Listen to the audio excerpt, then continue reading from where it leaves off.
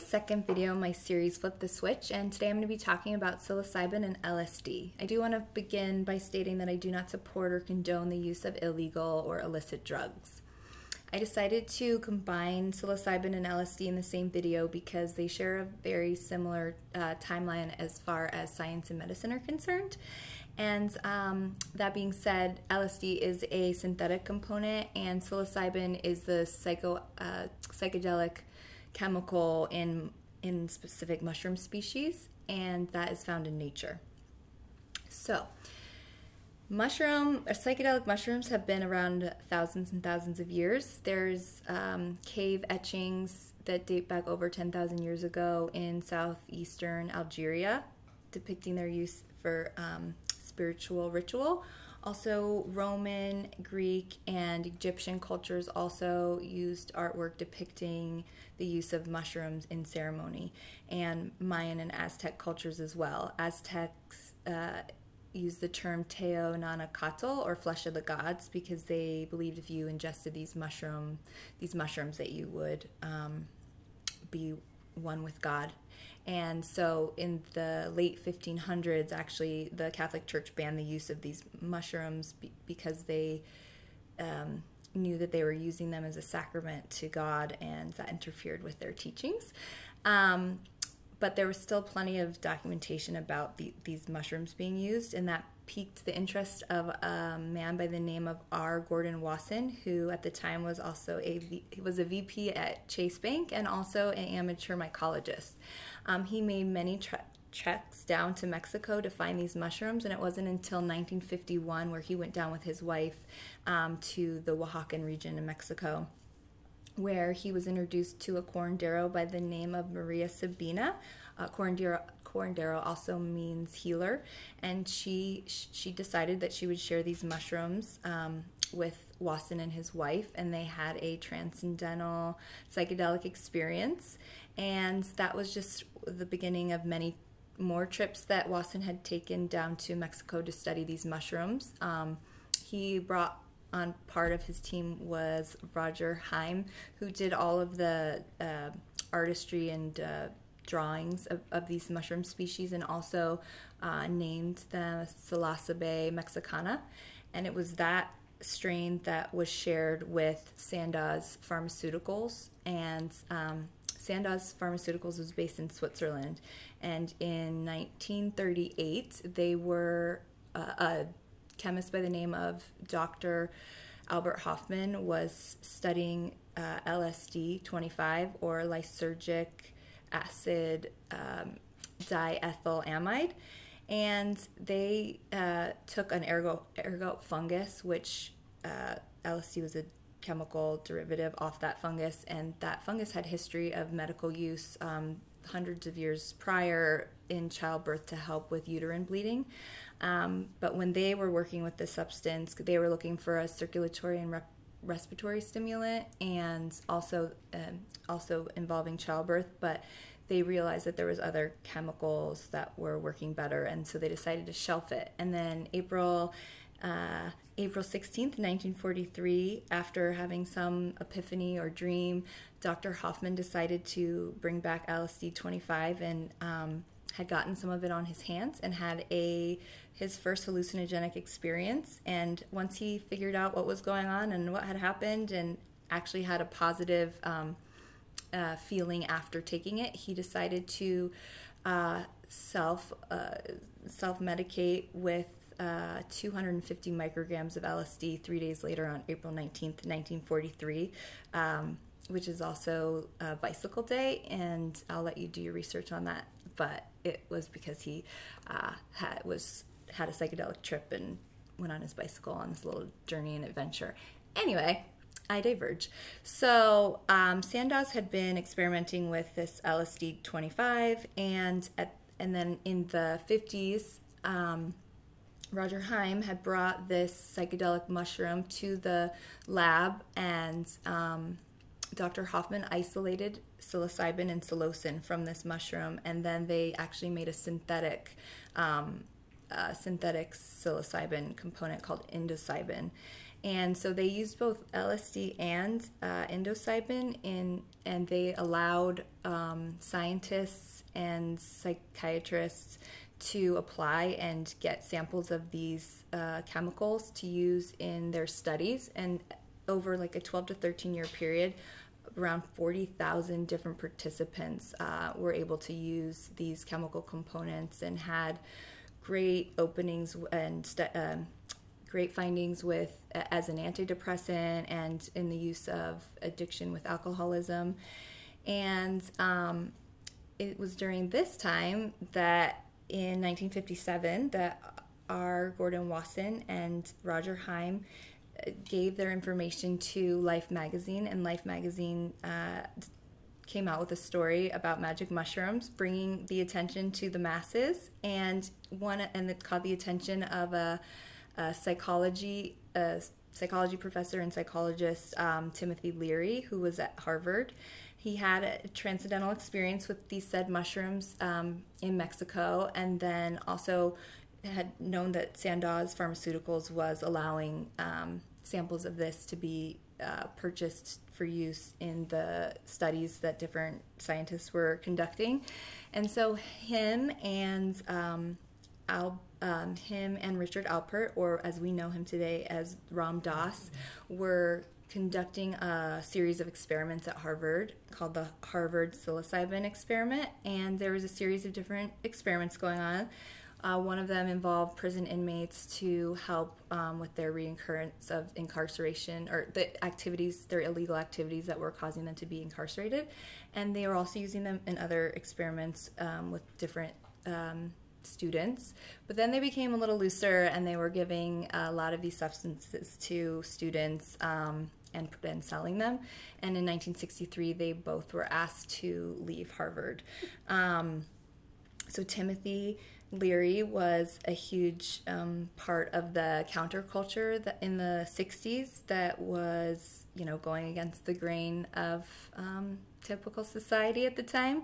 And psychedelics started to reach, more mainstream use, and there were young men that were having these great awakenings and deciding that they didn't want to go to war around the time of the Vietnam War, and they were dodging the draft. So Richard Nixon, around 1968, made these psychedelics illegal and classified them as Schedule I drugs, where they remained untouched and kind of ostracized for many years. And then in the late 1900s, in 1999, there was some funding, private funding to John Hopkins to use psilocybin, and then Roland Griffiths, who was also very well known for his studies with addiction, had a few different studies take place after 1999 and also in 2006 using psilocybin to help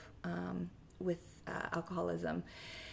And so that gives you a little bit of history, and where we're at today is, so in Oregon, it's on the Oregon ballot this year to make the use of psychedelics legal for medical and therapeutic purposes, and then psilocybin is decriminalized in Oakland, Santa Cruz, and Denver, and that means that you can grow your own, you can use your own, you cannot sell, and you cannot practice with these substances.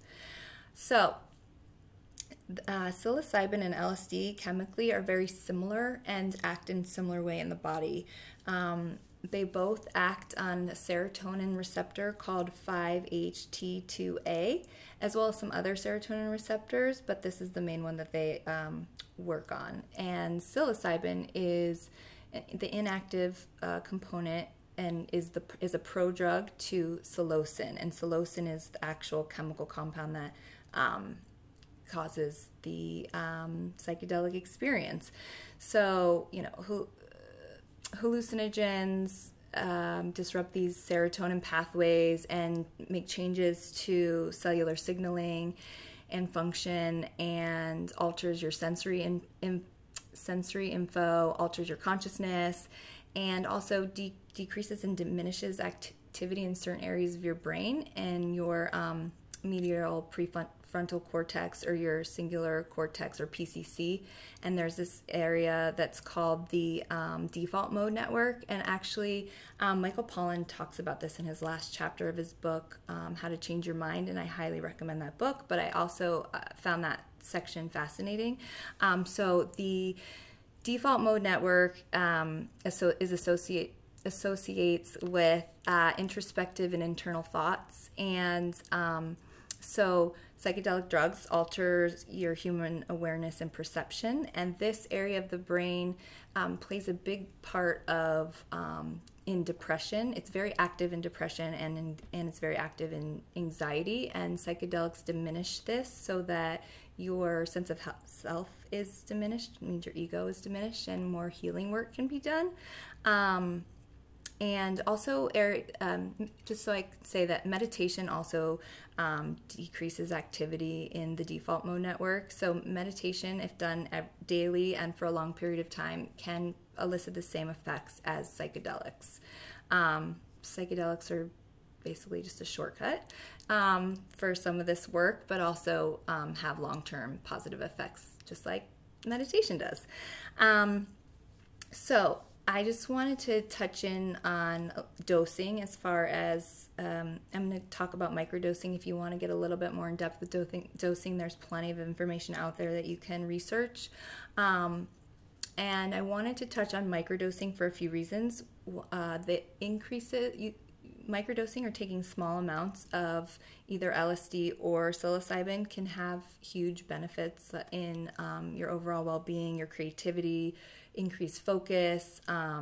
It can help with depression. It can help wean off antidepressants. It can even help women with PMS symptoms. So there's two methods to microdosing, and James Fadiman, also the author of the Psychedelic Explorer's Guide, and Paul Stamets, who is the founder of Fungi Perfecti, have two different methods.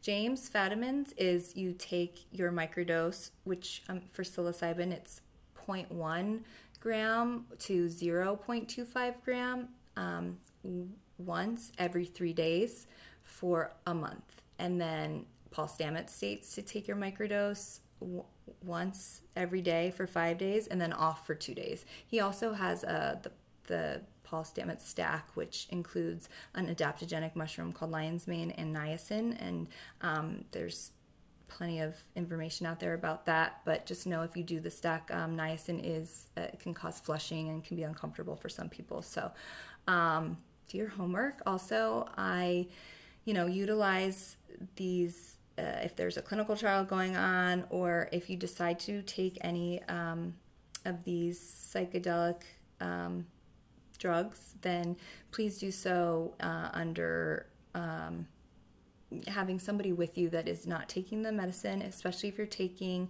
a high dose, just in case, just to help prevent you from having a bad trip or a bad experience. That can help redirect you if you get caught up in any negative thought loops, have increased anxiety or panic attack, which some basic tips for that is movement. Get up and move and walk around, or if you're moving, sit down. If you take too much of a substance, you can also eat something, and that can help. Also decreasing your environmental stimulus, like music. Either turn it up, turn it down, change it, turn it off. And then deep breathing is also very, very helpful.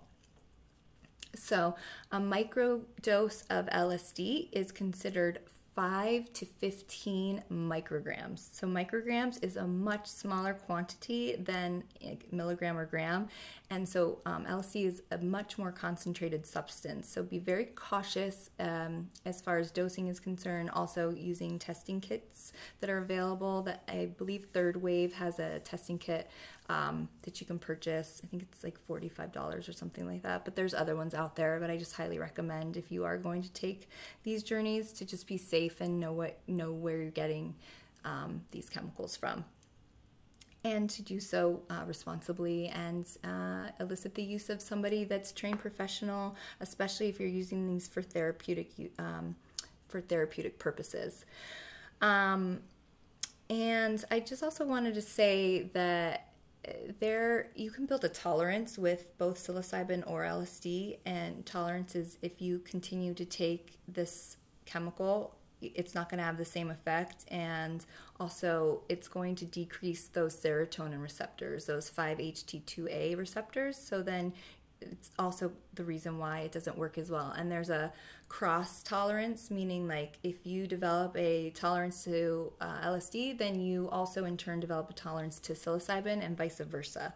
So just know that. And then as far as dosing, on any individual trip, you have your onset, your peak, and then post peak, and then which is your come down.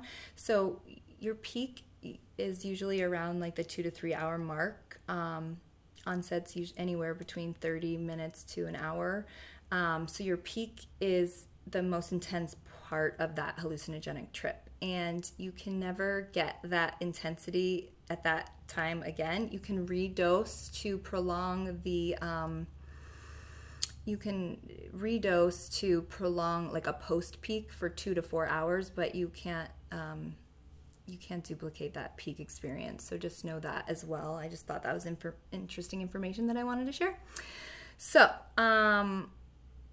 that being said, psilocybin gives an antidepressant effect, and also can help quiet the ego or quiet the sense of self, which is really important when you're doing any kind of healing work, especially around trauma. So trauma is stored energy in your brain and in your tissues on a cellular level. And when trauma occurs in the body, it's a protective mechanism to suppress this trauma. And then that suppressed trauma can lead to depression, anxiety, PTSD, and addiction. And utilizing these psychedelics can really help open you up to quiet the ego and open yourself up so that you can start to process this trauma and get it out of your body and out of your system, so it's no longer weighing you down or causing these depressant or addictive effects on you. So psychedelics like psilocybin and LSD bring your chemical processes back into balance and create this heart-opening self-acceptance and love and a transcendent experience. It can also help, it can even help people be more extroverted and trusting of others and trusting of yourself. And, you know, these are all wonderful things to help in healing and mitigate the use of pharmaceuticals, because pharmaceuticals, yes, they can help for some things, but they're also band-aids, and they're not really getting to the source of the problem. And, you know, with what's going on in the world today, there is, you know, a lot happening out, and of course we all want good changes to come, and the first step is to do the work and change yourself. So if you want to change the world, you got to start with yourself. And I just also want to let you know that there are a multitude of clinical trials and studies going on with organizations like MAPS, and you can visit their website, maps.org, and MAPS is Multidisciplinary Association for Psychedelic Study. Also, Compass Pathways is another, as well as Imperial Center for Psychedelic Research, and then Johns Hopkins also has a Psychedelic Research Center. And you can visit clinicaltrials.gov, and that will list the clinical trials going on or that are open for enrollment in the US, Europe, and Brazil.